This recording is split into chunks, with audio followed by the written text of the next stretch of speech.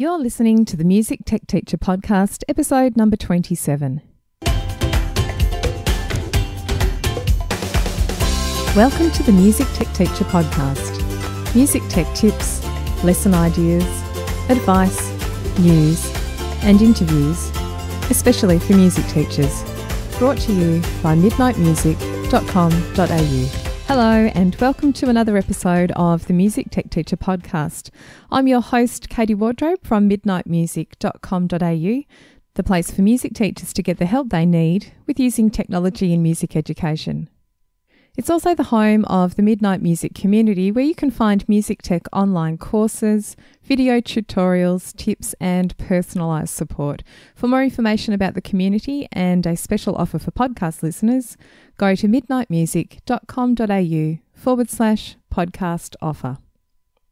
Before we get into today's topic, I would love to give a shout out to a couple of teachers who were nice enough to leave some feedback for me on the podcast and also generally on my Facebook page, Midnight Music Facebook page as well. So the first one is a review from Heather Lovelace. Now, she actually did comment on, actually in a Facebook group that I'm a part of called I Teach Music Technology, and she left a lovely comment and she's followed up with a review for the podcast itself, which is titled Inspiration and Information in Every Episode. And she says, every episode I feel like I'm meeting a new music tech hero. I find myself saying, wow, what a great idea as I'm driving to work listening to Katie and the guest of the day. I scramble to the show notes to check out the links and to make notes and order the latest book. This is a treasure trove of knowledge and very well done. Thank you for helping me stay inspired and energized. So thank you so much, Heather. I really, really appreciate the review, and it always makes me feel energized myself when I see other people comment positively, and it gives me that reason to keep going. So thank you so much for leaving the review. The other one was a lovely little comment on my Facebook page from a teacher called Brian, and he says, hello, my mind is being blown with all the amazing sites, resources and lessons you have made available. I'm so excited for using much of this material in my teaching. Thank you. And I'm saying thank you to you as well, Brian. So I really appreciate people taking the time to make comments like that. And as I mentioned, it does keep me motivated and energized to keep going with what I do. Now, today I want to talk about some of the best free music tech resources which are available to music educators. And this kind of stemmed from 2009 when I ran my first music technology on a shoestring workshop at a conference in Melbourne, Australia, where I live, and I presented a number of free resources there. I sort of picked the topic thinking that it would probably be a good one, and it turned out to be a really popular session, so it was a packed room on that day, I think. And over time, I've collected more and more of these free resources, and I ended up creating a PDF guide, which I called the Ultimate Free Music Tech Resources Guide. Now, I've actually ended up updating this on an annual basis, and I've just released the sixth one. So it's been going since 2012, and the latest one has just come out now in 2017. I thought today that I'd talk about the types of things that I've included in that guide, share some of my favourite resources, and talk a little bit about how things have changed since I first released it. I made the decision to actually update it annually because things do change over time. And, you know, things disappear, unfortunately, from time to time. I've had a few of my favourite, websites on musical creativity type websites have just simply disappeared, and I've logged in one day to go and use it at a workshop or for myself and found that it's not there anymore. So I did have to find that I update the guide on an annual basis and move things on and also add new things in that I've discovered over the year. So a few things to note before I get into the details of this year's guide. And the first one is that I'm going to say that free resources are fantastic, but they are definitely not everything.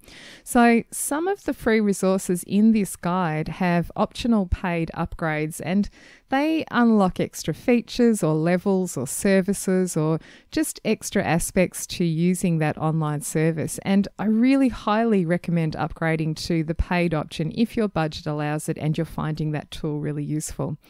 One of the main things about paying for a service as opposed to using its free version is that often the classroom management and student management when you're using that tool becomes a lot easier when you're using the paid option. So sometimes you might find you can set up a free account and students can set up a free account to use something, but you're all kind of working separately. But as soon as you, as a teacher, set up a paid account and give your students access through your account, you can then much more easily manage all of their work.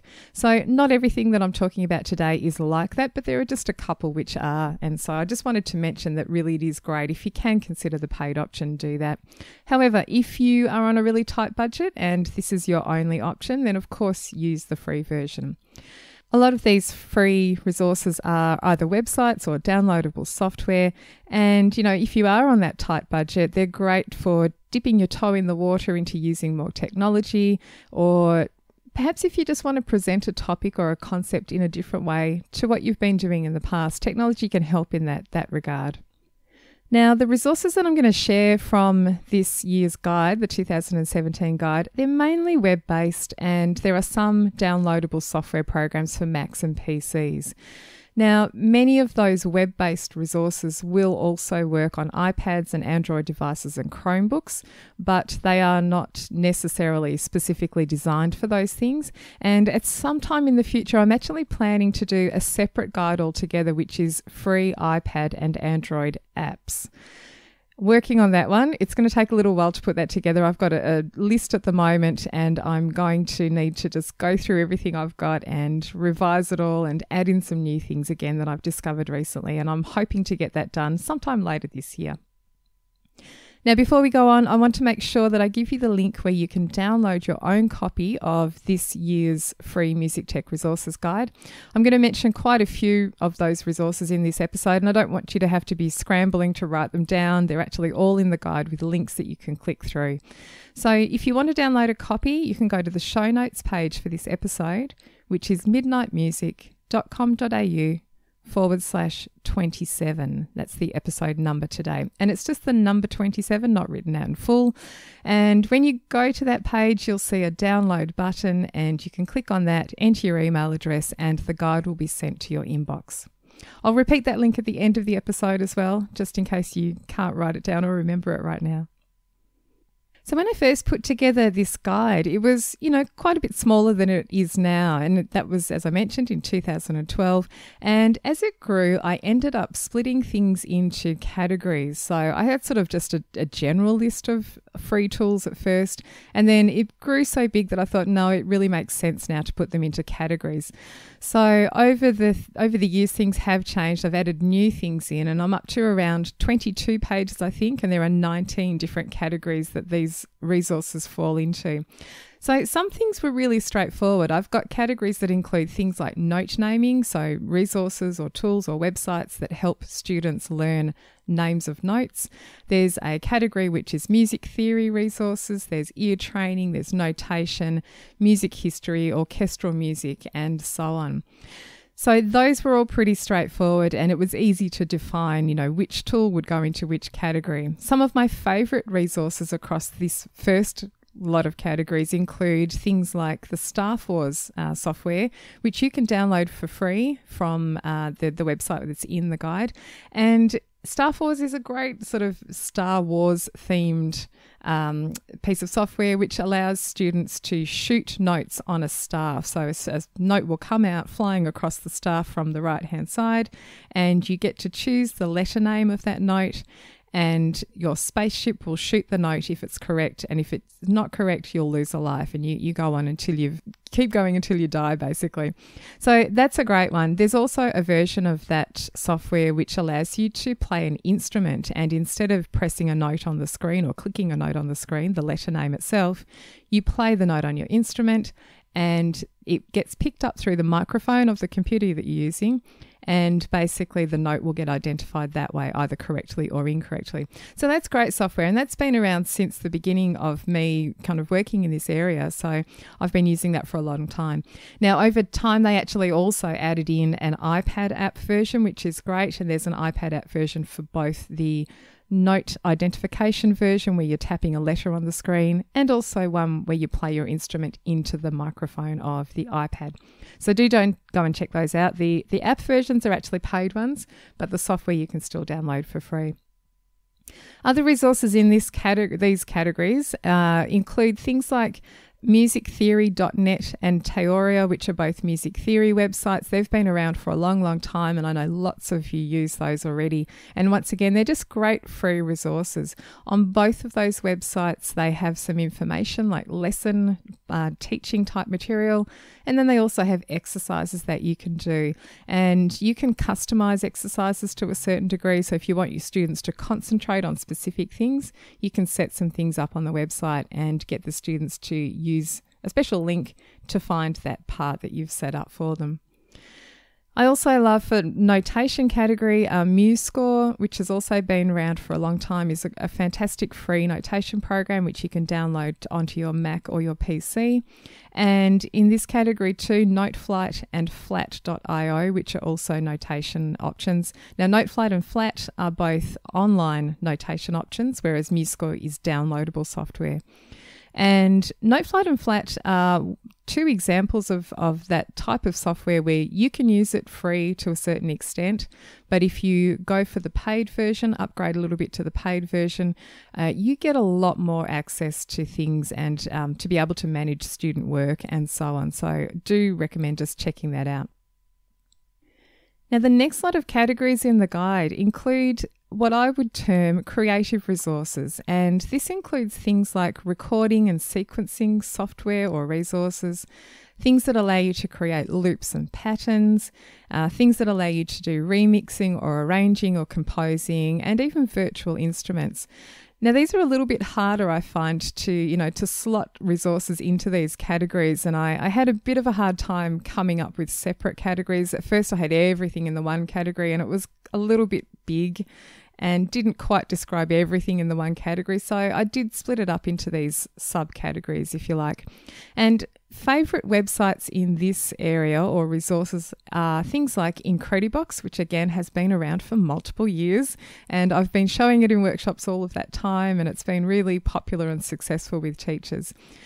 In more recent times, things like Groove Pizza, which is an online drum machine, and Accordion, I'm hoping I'm saying it right, which is basically an online musical keyboard that you can play, and there's even a way to embed a YouTube video of your choice, which you can then play along with. Now, the online keyboard in this one is even customizable, so you can choose to set the notes of the keyboard only to the pentatonic scale or to a Dorian mode or something of your choosing. So there's some flexibility there and a little bit of control over what you do. Both of those tools have been created by NYU, New York University, and they're doing some awesome things over there, really creative and useful for teachers.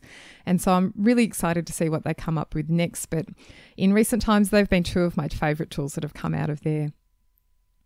Now, GarageBand and Soundtrap I've included in this category too. So GarageBand, it's on the borderline of being classed as free or not free, but basically if you buy a Mac, you get GarageBand included. So that's why I've included it in the guide in the first place. And Soundtrap, again, is similar to GarageBand. It's an online version of a GarageBand type project, which allows you to do the same sorts of things like recording and using loops to create music and collaborating even with other people. So Soundtrap has that little point of difference where you can collaborate online with other students who may or may not even be in your class. They could be in another class or even in a different country altogether. But I love both of those. They're great flexible tools that you can do so much with. So students might do songwriting or remixing or create covers and record them. They can record rehearsal, I was going to say tapes, that's not quite right. Rehearsal tracks for themselves. They could create examples of them playing or singing something that they've been assigned in class so that you can then assess it at a later stage. You can create podcasts. You can do film scoring in GarageBand at least. You could do a version of film scoring or video game composing in both of the tools too. So they're really great and fantastic and flexible options for use. Audacity is another one which again has been around for years and years, and I know in Australia a lot of our schools put Audacity onto school laptops or desktop computers just as a matter of course, because it's one of those things that can be used really in any subject. So Audacity is just a really great, easy to use, basic audio editing tool, and it's the thing that I actually use to record all of these podcasts in. So I hit record and I can record my voice. I could be recording myself singing or playing. You can really easily edit the audio that you've recorded by chopping bits out, splitting it up, removing mistakes. That's what I do with this podcast editing. You know, if I've left a gap or got too many ums and ahs, I do have the opportunity to go back in and remove them, which is great. And lots of projects you can use Audacity for with your students. So it could just be a recording, a straight up recording, or it could be a storytelling exercise, or again, creating their own podcast about something, doing some sort of verbal report, or talking about a composition they've done and giving some feedback that way. So lots of flexibility with Audacity too. And I just love it. I use it all the time. Great tool. This episode of the Music Tech Teacher podcast is brought to you by the Midnight Music Community. The Midnight Music Community is an online space for music teachers who'd like help using technology in their music lessons. There are online courses, video tutorials, lesson plans, music tech news, and professional development certificates are provided for any training that you undertake. I'm inside the community every day, personally answering members' questions and sharing tips and ideas. The best thing is that you get to connect with hundreds of other music teachers just like you and share your own experiences and occasional music tech frustrations. For more information and a special joining price just for the listeners of this podcast, visit midnightmusic.com.au/podcast offer. That's midnightmusic.com.au/podcast offer. Other things in this category along this sort of creative line are things like Isle of Tune, which if you haven't checked that out, it's quite difficult to describe verbally.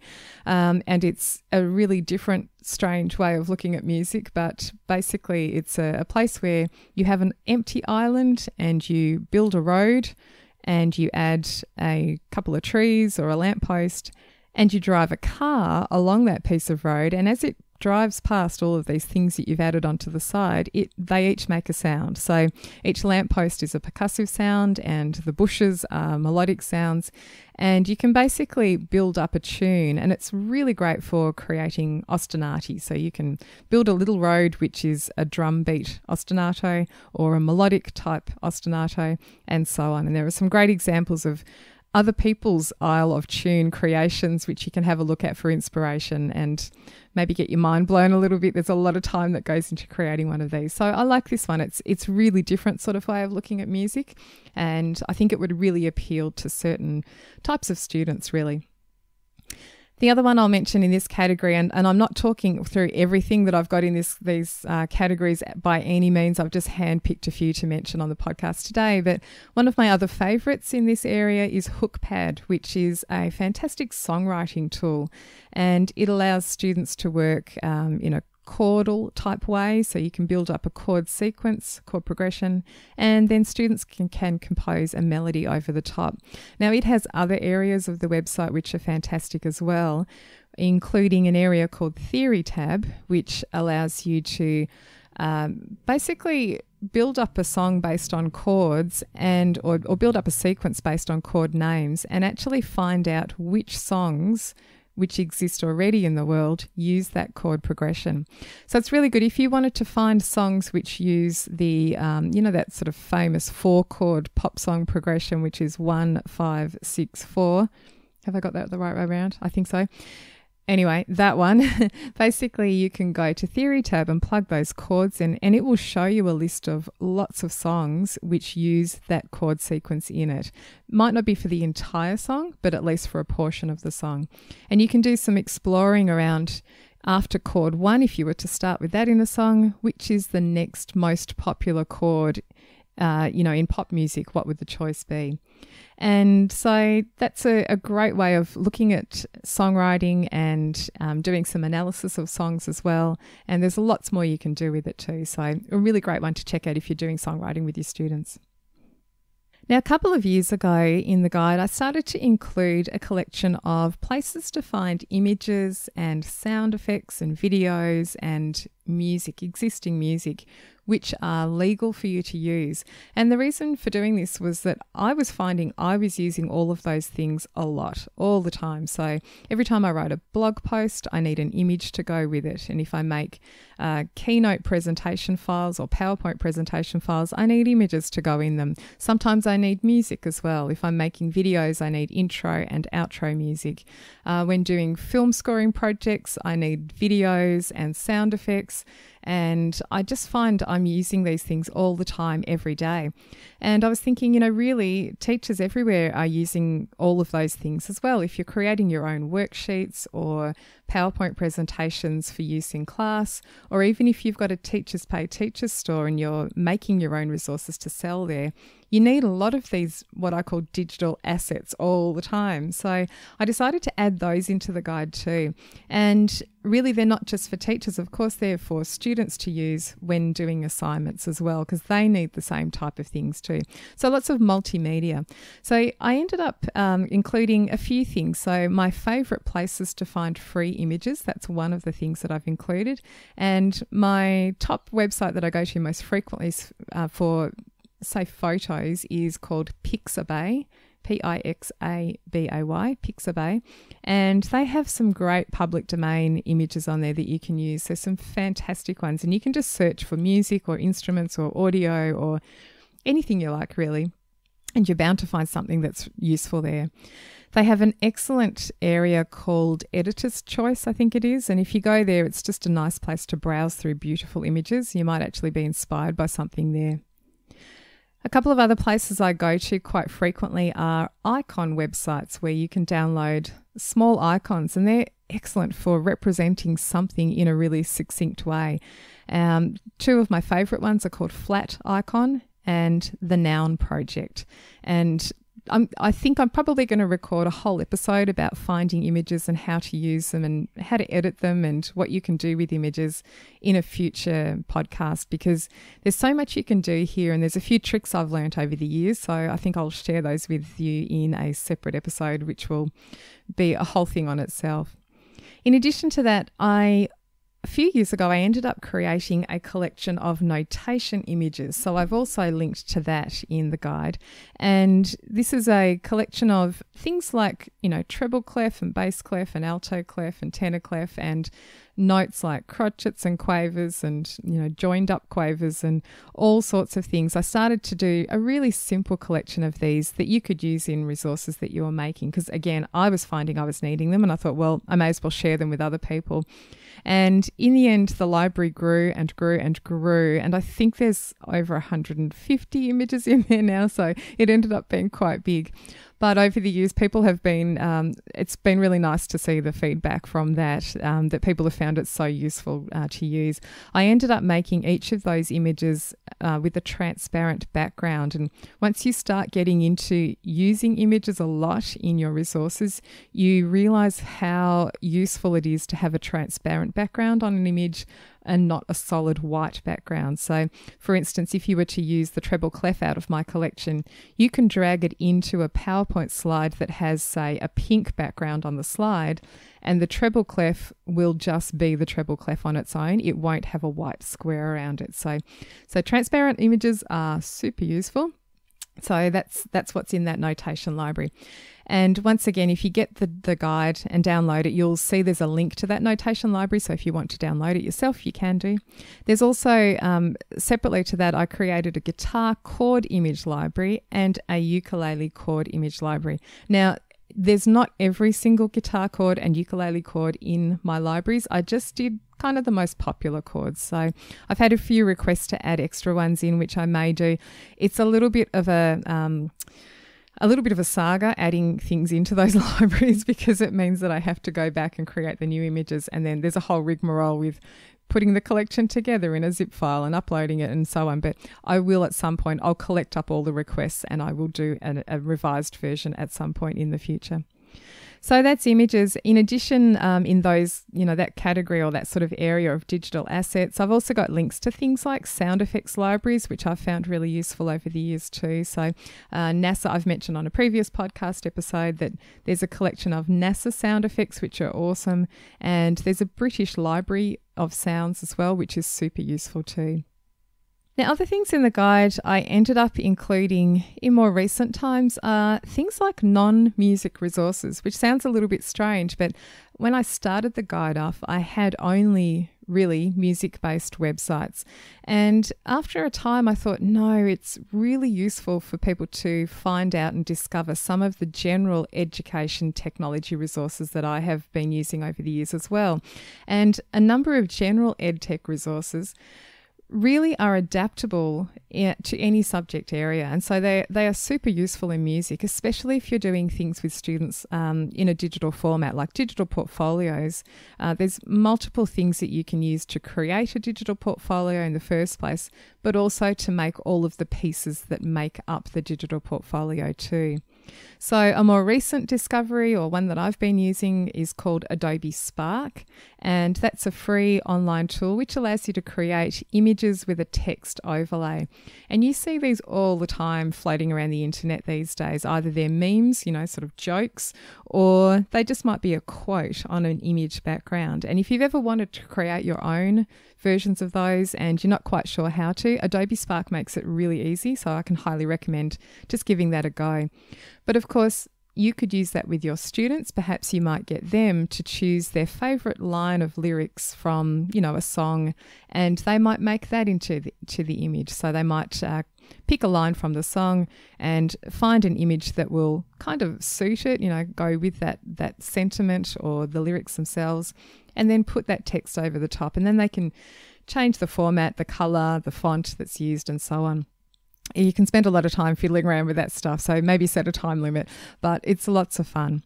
Other things in this category, along the lines of digital portfolio tools, things like ThingLink, which is a way to create kind of like multimedia posters. Another one called VoiceThread, which has also been around a long time, which allows you to upload a video or an image, and then you can have verbal feedback or comments about that image as well. One that I've been using a lot recently is Padlet. And again, this has been around a while. I didn't realise that it was the thing that used to be called Wall Wisher, but now it's called Padlet. And again, it's just so easy to use. It's basically an online virtual pinboard where you can put text and videos and links and images, and it's very flexible. It's so flexible, and I think there are so many ways that you could use it in the music classroom that, again, I'm going to probably do a whole separate episode just about Padlet. But the sorts of things you can do is to get students to brainstorm about a topic. So perhaps you might be considering, choices for an upcoming concert, and you could get students can actually log into your Padlet board that you've set up, and they can add their own comments or links to videos or other information and so on. So you can collaborate really, really easily.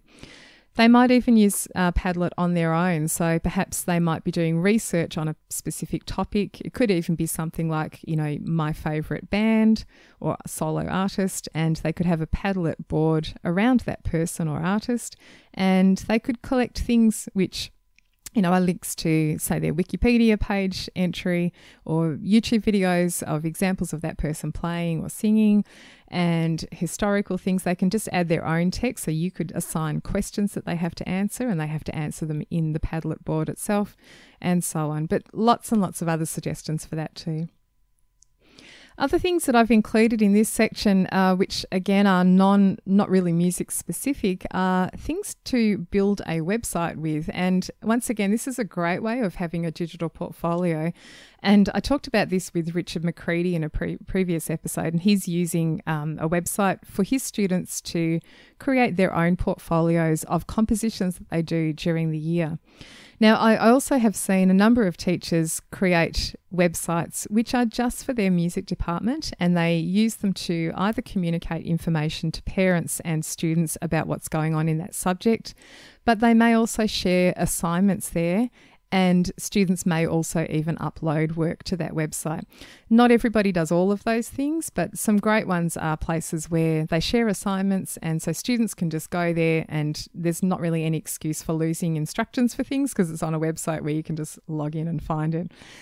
So I really love those. Website builders that are great and easy, super simple to use, include Wix and Weebly, and both of those are great. WordPress is another option too, and WordPress has a lot more flexibility if you want to end up using it in a bigger way. So if you're starting a business website, I would head for that one. But, all three of those are really great and easy to use. And the last thing that's in this kind of area is things like quiz tools. So I'm thinking things like Kahoot. I know a lot of you using Kahoot in the classroom, which is a game style quiz tool that you can set up your own quizzes in, and it's so much fun. Very engaging. I recently ran a workshop for some university students, and I knew they all had seen Kahoot before, and I said, well, we don't need to run through that then. And they're like, no, we really want to play a Kahoot quiz. So we did one, even though they all knew how to use the website and had seen it before. We still ran through a quiz together because it's fun. So that's a great one to use. Other things like Plickers, which is basically paper clickers. Great if you don't have many devices. Again, you can set up your own quizzes there and use that tool. PlayPosit, I'm not sure if it's pronounced that way, is a great online video quiz tool. And there's another one which has lots of flexibility called Socrative, and all of those are not music specific but perfect for use in the music classroom. So that's a few highlights of things that's in the guide. I have not talked through everything by any means. There are lots and lots and lots of things listed which I haven't mentioned today. But if you would like to see that full list, you can go and download it, as I mentioned before. And the thing I get asked a lot is, knowing about these resources is great, but what do I actually do with them in class? And this question particularly pops up in relation to some of those creative, interactive websites, things like Incredibox, which sometimes may seem to be novelty at first and perhaps not have a lot of educational value. But I find once you spend a bit of time with them, it's much easier to work out specific lesson ideas or find ways to fit them into units of work that you're already doing. So I ended up deciding, and I've had lesson plans going for a number of these over the years, which I've shared in workshops and online courses, but I've ended up deciding to pick a few of my free favourite sites and create a series of lesson plans just for those with walkthrough videos and teacher tips that will help you get the most out of each one.